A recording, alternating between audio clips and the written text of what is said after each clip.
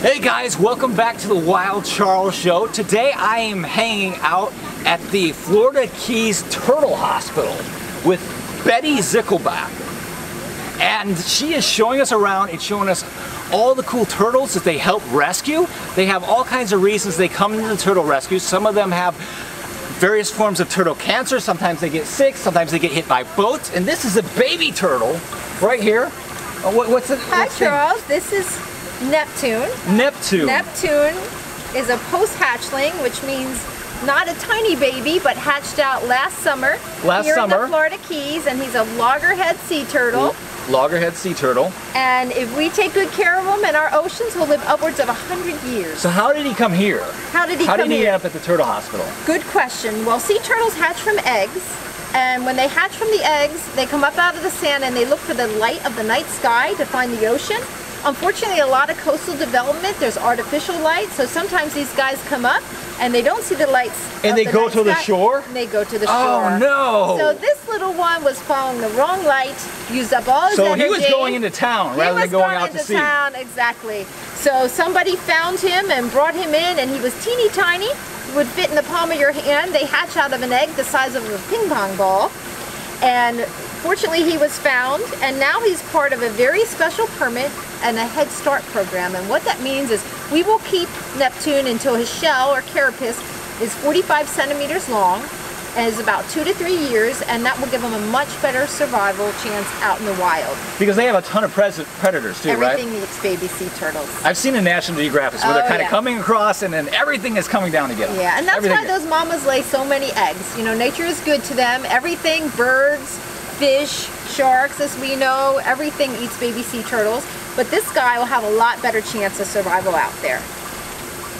We're going to give him a little scrub. Yeah. Can we? Oh, you're going to scrub him. We're going to give him a little scrub. This is how the turtle gets a bath, guys. If he were out in the wild, there would be cleaner fish and shrimp keeping that algae off his shell, but we don't have that at the turtle hospital. So we're just going to give him a little scrub, and you can see that tickles. It's like a back scratch. Yep, they like. Most of them like it. Do they actually? They can actually feel it through the shell? They can feel it. Their shells are made of keratin, like our fingernails. Like our fingernails, so they like that. And there's a lot of nerves in there because their spine runs right down the back of the shell. But you can see, he's going to be all cleaned up. There you go, little buddy. And if you look at the profile of their beak, they have a little tooth, which this one is gone, but when they're tiny babies, they have a little tooth there called an egg tooth. A little egg tooth, so they can chip out. That's how they get out of their egg. And as they grow, that just blends into their shell. And if you look at that pattern on the side of their head, it's pretty intricate. See how beautiful that is?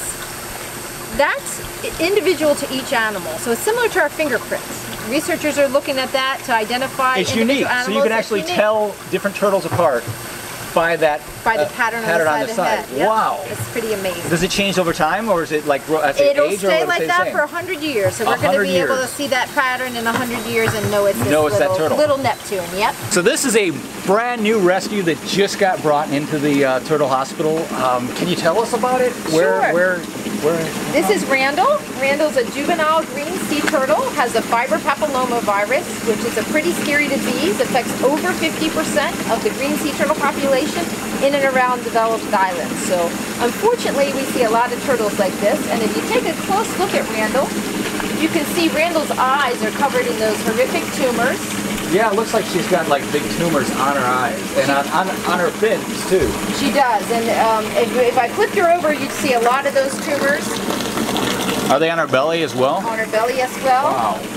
So it's quite the process to get this turtle better. And the first thing we do is take a look at the inside to make sure there's no internal tumors. If there's internal tumors, we have to... So they get this actually inside too? How much of a problem is this, like, these tumors? I mean, how many out of the percentage of turtles that are out there, like how many are getting these? The green sea turtle population in and around these islands, 50 to 70%.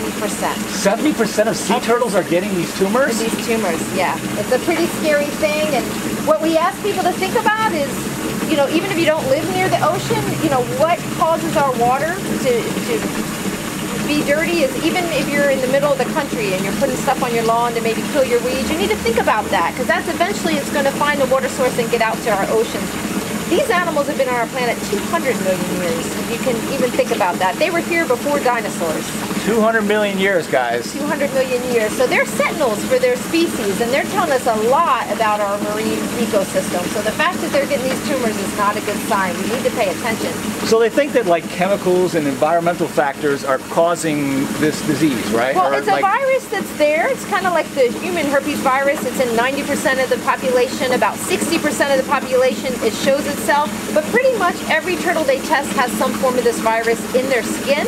And it's certain stressors, like environmental stressors, so it's water quality. When they're already stressed, they're already under pressure physically. Right. Then this virus kind of is able to arise. It affects our immune system, exactly that. And then here come those tumors. And the tumors that you can see with the eyes being covered, she can no longer find her food. So out in the wild, she would not be able to find food, and she would eventually starve to death. So this is one lucky turtle. Somebody found it floating. Yeah. So how did she come to the hospital? Well, we depend on the great visitors to the Keys. They come down and they're out there fishing, diving, they're on our waters, and what we try to do is educate them. What does a sick turtle look like? So if they're out there and they see a turtle like this, they give us a call, or if they don't have our number, they can radio the Coast Guard, and they'll get some help and bring that turtle. So the Coast Guard will actually step in and help find a sea turtle? They will. That's They'll awesome. help find a sea turtle, especially the really big ones. We need those strong Coast Guard people to help us bring those turtles in. It's really cool. Once you do all the surgeries on the turtles, like will they recover fully, or will the tumors come back? Is it like cancer with humans where you kind of got to watch it and see what happens, or how does that work? It's more like the chickenpox virus, and I'm not saying that scientifically, but what we see, if we can get rid of all those tumors and get her strong and healthy, we keep them for 9 to 12 months after their last surgery, make sure they don't regrow, and when they don't regrow, they seem to never regrow. They never regrow, so they basically almost grow an immunity to it later after they recover. Exactly. They beat it, and then they don't antibody. get it again. That's what we believe, and we're working on So that's research encouraging, now. and that's a positive thing about this. So yeah. And we've released over 2,000 turtles back to the wild. 2,000 turtles? That we've been working on turtles. Whoa! So this is another turtle this is that came in. And this is actually no name. And no name. People say, why doesn't she have a name? Well, we have a no-name key here in the Florida Keys, so that is her name, no name. She came from the no-name Florida Key, guys. That's why she doesn't have a name. So, and if you take a close look, you can see she had horrible tumors on her eyes. And look at her now. I mean, those are huge. She's looking up. So she went to the veterinary ophthalmologist on January 12th, just a couple weeks ago. And if you look at her now, guys, she doesn't have any tumors on her eyes she can actually see. She's still got some tumors on the back, though. She does. She has quite a few surgeries ahead of her, but she still has low blood values, so we want to get her healthy enough for those surgeries. But we take the eye tumors off because if they infringe on the cornea and she goes blind, then she's Do some of the sea turtles actually go blind? Yes, from the tumors. So this guy right here, so here's a question. We'll be calling them she's. How do you tell male and female on sea turtles? Well, like when you're looking at them, is there a way to tell? There is, but the challenge is this is too young to tell, if you can believe it. This is too young? Yeah, it's a subadult, which means she or he is under 20 years of age, and sea turtles don't reach sexual maturity till they're 20 to 25 years old. So you can't tell what gender they are till they're like 22. Till they're 22, right. And the males at that time grow a tail much longer than their shell. So if you're in the wild and you see a sea turtle that has a long tail, you know it's a male. You know it's a male. And it's at least 20 years old. And it's at least 20 years old. That is cool. I would not know that. So that's why you call most of them she, right? That's why we call most of them she. Now when we do that endoscopy, where we look in the body cavity, we can at that time look at the gonads and we can determine and you can determine the there from like when you do that. Okay. So with the little green sometimes we know, but it's an important thing to talk about their gender because we know that our environment is changing with the climate and our summers are getting much hotter here in the state of Florida. Sea turtle gender, sex is determined by the temperature of the sand. I've heard that. So how is that affecting things down here right now? A lot, because girls are hot and boys are cool, and that's going to help you to remember. So on hot summers and hot sand, the nest produces mostly females. And on cooler sand, cooler summers, mostly males. The past few years in the state of Florida have been the hottest summers on record, and we are seeing like 99% female. Wow, like 99% of the new sea turtle hatchlings are females because of the temperature of the sand, because the summers are warming up so much, guys. Yes, so some of the hatchlings aren't even surviving because of the heat of the sand, and the ones that are females. So you can imagine over time what that's going to do to the population. So there's like a shortage of guys. I mean, I guess that's great for the sea turtle guys, right? But not good for like the population in terms of keeping sea turtles breeding and exactly, and for the global population. And a study just came out of Australia, and they're finding the same thing. 99% of their sea turtles are females. Are females, wow. Looking at this guy right here, I see that there's like some shell damage, or there's like you got like little like floats on the side of his or her shell. We do. This animal, it's a loggerhead sea turtle, and they're carnivores. They're opportunistic feeders, so they eat pretty much anything. So they get in trouble. They get in trouble with eating trash. They even get in trouble, they eat other sea creatures. If they eat too many crustaceans with a lot of shell and a little bit of meat, that'll impact in their intestines. So this animal is actually suffering from an intestinal impacting. Okay. There's some people can probably relate to that. So she's actually on the same medication. She's on lactulose, some Beano for the gas. Beano? We're giving her this turtle has gas and is on Beano. And that's why she's floating from that intestinal gas and the infection in there. So she's also on a broad spectrum. She might be able to get like a commercial endorsement kind of after possibly. And she's taking mineral oil, and the good news is she's starting to pass a lot of those shells that were blocking the intestine. So eventually when that infection goes away and the impaction passed, she'll go back to the bottom, which is a very important thing for a sea turtle because that's where they find their food. So she can't go down the bottom right now. Is that why she's kind of swimming along the top of the tank right here now? She doesn't like being at the surface, and that's why these floats are here. If they weren't there, the gas tends to go to one side, and she'll like be sideways. Right. So we put these floats on here to help her to be more comfortable in the water. You can see there's 2 Velcro strips, and that's because that gas will move from side to side, so we'll adjust those floats accordingly. We don't want her to use all her energy just trying to stay right in the water. Just to stay stable. Wow. So what kind of treatment is she going to get? She's on just she's on that mineral oil. The good thing is she's eating. And how long till you know if that's going to work? We do a couple things. We follow with X-rays, radiographs, so we'll take a look and we can actually see that impaction moving through her system. The other thing is once that infection's gone and the gas goes away, she'll be on the bottom. So one day we'll come in and she'll be on the bottom. Back down, and you'll be like, great. Take it to the ocean. She's going back free after that. Yep. Awesome. So this is actually inside the Sea Turtle Hospital, and this is a sea turtle operating room. This looks super high-tech. You got an operating table, you have a CAT scan right there, right? X-ray. X-ray, X-ray. All this crazy gear. You use all this to treat sea turtles? To help sea turtles. This is a surgery suite. We have 1 or 2 surgery days a week. That's a CO2 scalpel, and that's what we use to remove those tumors. That's what you use to remove all those tumors we saw earlier on the turtles, guys.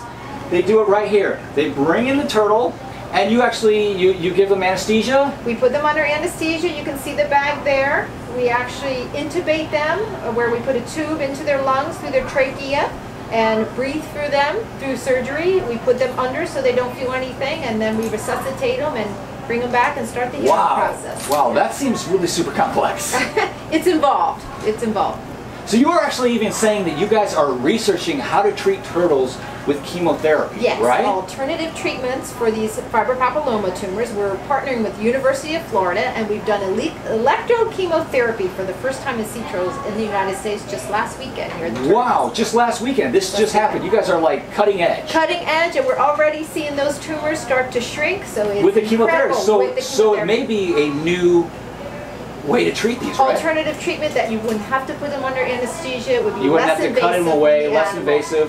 Correct. Wow, that is incredible. And you are also saying that you do blood transfusions? Like turtles give blood? They give blood. You saw some of those bubble butts out there, and they're healthy besides, so they're our blood donors. So when we have a sick turtle come in with a low blood volume, we'll get one of our donors and we'll take that good healthy blood and transfuse it into a sick turtle, and they're saving turtles' lives. Now, do all turtles have the same kind of blood, or do they have like different blood types where it's like you have to be a match in order to to give blood as a turtle? That's a good question. Right now we go species to species, but we have so much to learn, and we're right now in another research project with the University of Florida and UC Davis Veterinary College on the West Coast, and we're studying turtle blood. So not only are they saving turtles that have been injured, they're also learning a lot of stuff about turtles that we don't even know about, right? There's things about turtle blood that we don't know. There's things about, they're researching and learning new things so that they can help the turtles both here and in the wild. Right, because we're working to save a species. So I see this huge pool right behind us. What is this all about? There's turtles swimming around. Some of them are kind of tipsy. What's up with that? This is a natural tidal pool, and actually I see our founder director, Richie Moretti, heading this way. And he can this is tell the founder of the Sea Turtle Hospital. This is where it all started with Richie. Richie, this you guys are going to meet the founder of the Sea Turtle Hospital right here, Richard. Tell us about the pool here. So I wound up with a motel down in the Keys. So okay. Loved it. Came down on the weekends. Who wouldn't? I mean, a motel down in the Keys is tropical, it's warm, it's sunny. And the fishing's good. And the fishing is good. Well, the lady that moved down with me, Tina Brown, she wanted to be a fishing captain, and I wanted to fish the competitive tournaments offshore. Okay. So she bought a 25-foot boat, and I bought a 50-foot boat. And we went fishing. What she caught a tarpon under the 7-mile bridge. She caught a tarpon, okay. 6 foot long under the 7-mile bridge, and she'd been working for months to catch one. Well, in those days they used to kill them just to get their picture. We've gotten a lot smarter than that now. So she didn't want to kill it, she didn't want to let it go. So we said, why don't we throw it in the old saltwater pool? So this pool is here? This pool was built in 1948. 1948? When this motel was built, there wasn't a lot of fresh water in the Keys. So what they would do is they would dig a hole, put a walkway around it, call it a pool, and it would have pipes that connected. Was this a swimming pool? This was the swimming pool for the motel back in 1948. The rescue pool at the Turtle Hospital was a swimming pool in 1948. Right. And now it's helping all these turtles. Exactly. Wow. Well, we filled it with fish. It was so much fun having it with fish. And the schools found out about all the fish and said, can we bring the children by to see the fish? Well, Tina and I, we'd be out on the outer islands and we'd find conch and a starfish up on the beach. Yeah. We had to be children throwing live animals on the beach. So we thought, well, if we're going to see kids, we'll teach them to be nice to the animals. That's awesome. And I have no education in that. And you know, we would teach them very basic things like, when you take something out of the ocean, hold your breath. When you have to breathe, put it back in the ocean. Just very simple things, making the kids love the wildlife like we did. Yeah. We would have starfish and conchs we could put in their hands. We would have lobster that would eat out of their fingers. So they would get to learn, and they would get to engage with the wildlife, and then they would appreciate it more. Right. And then the next step was the Ninja Turtles came along in 1985. Cowabunga. And the children really wanted to see a green sea turtle. So I went to the state, I said, I want to get an educational turtle, you know, for my educational program. And they said, well, they're endangered, you can't have them. But then they echoed a little, unless you do something for them. I said, well, what do you need? They said, well, we need a rehabber. I said, well, what's a rehabber? They said, well, if a turtle gets hit by a boat, you take it to the vet, you pay the bill, you buy the medicine, you pay the bill, you buy the food, you pay the bill, and when you're healthy, you let them go. I said, well, I used to fix at 125 guys fixing Volkswagens. I guess they you got the VW repair, it's turtle repair, VW repair, same. Yeah, I figured if I could fix Volkswagens, I could fix turtles. You know, they're kind of similar in shape. You know, the old transferable skills. Exactly, and you know, with Volkswagens, if they fix one, they're all similar. Same thing with turtles. You learn to fix one, it helps all the others. So I'm sure you, from that stage to where you are now, you've learned a ton about turtles. We certainly have. Now we have our own veterinary clinic, and as well as our hospital, and we're starting to do more and more research. And people ask me, why do I do that? I said, well, I got to tell you, when you take one of these dinosaurs, put it back in the ocean, the feeling you get when you do that, nothing's better. You know, I can only imagine. I mean, releasing it, going from it's covered in tumors, it's not able to survive out there, and you bring it back to a place where it can go out and live a full life. That's amazing. Absolutely. We love what we do, and it all started out accidentally with the hotel business and VW mechanic. VW and then hotel. And we had a chain of video stores, and that's what that was a strip bar next door. And I sold off a chain of video stores. I had 4 or 5 little stores, one on each island. and I sold the video stores, and we used the money to buy the building next door and make it into the world's first turtle hospital. This is the world's first. Wait, I didn't know that. This is the world's first turtle hospital. Yep. And it was a strip bar. So that's like cutting edge. It used to be a strip bar. Yep. And now it's the world's first turtle hospital. Yep. And now they're springing up all over the world with our encouragement and help. That's awesome. So we love doing it, and the turtles need a lot of help. So cool. Thanks for sharing that. That's, you're that's welcome. really cool. Like, they're doing so many cool things here, guys. It's really super important for us to take care of the turtles that are out there in the environment. And if they find one around the Keys, they can bring it here, right? They have to just call us or the Coast Guard or Florida Fish and Game, and they'll get rooted in here. We have ambulances that run 24 hours a day to go pick them up.